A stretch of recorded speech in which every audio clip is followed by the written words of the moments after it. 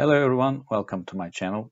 In this video, we will see how to configure Remote GPIO on the Raspberry Pi and use its GPIO ports remotely from a Windows computer. Once we finish the setup, we'll run two simple scripts which will blink an LED and drive a servo motor respectively. Now, let's go ahead and start the configuration. First thing we need to do on the Raspberry Pi is to enable Remote GPIO.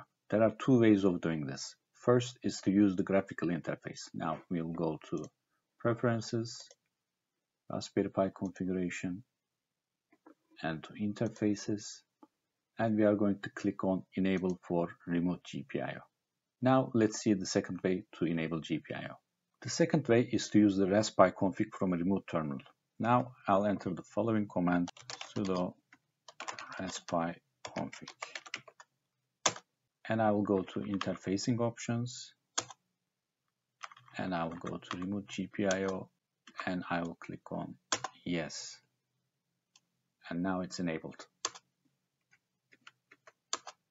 Now we need to start the Pi GPIO daemon by the following command. We're going to write sudo system control start Pi GPIO daemon. Let's see if it's working or not.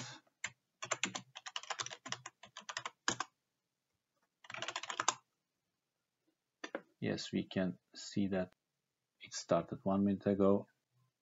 And we want the Pi GPIO daemon to start every time the Raspberry Pi boots. So we will run the following command: enable Pi GPIO daemon. This was all that we need to do on the Raspberry Pi. Now let's quickly configure our Windows computer. On our Windows computer, in the command prompt, we are going to write the following command: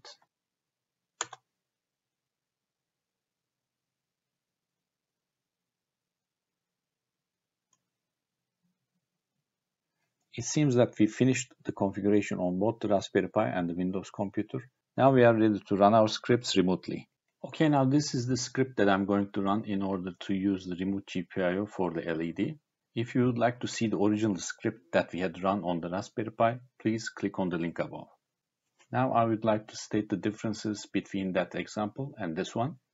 In this one, we are importing the Pi GPIO factory with this line, and we are creating an instance of the Pi GPIO factory indicating the host, which is equal to the Raspberry Pi's IP address. And the last thing that we need to update is to set the pin factor parameter to the factory instance that we just created. So let's see if the script will run properly.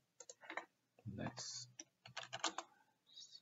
run Python led1.py. And we can see that the LED has started blinking.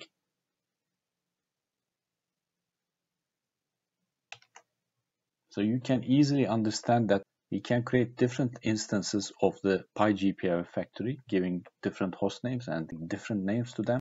And we can use different Raspberry Pi's GPIO ports in a single script.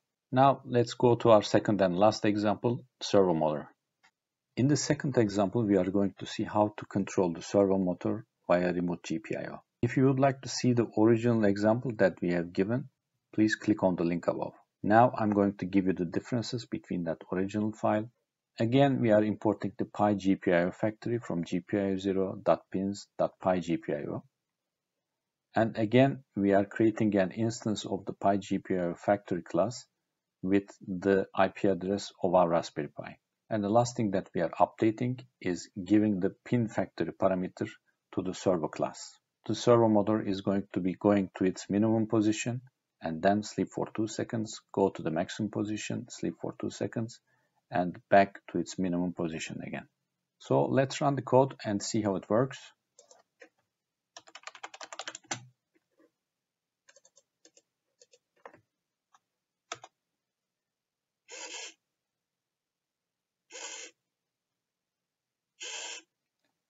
Let's run it again to see it properly.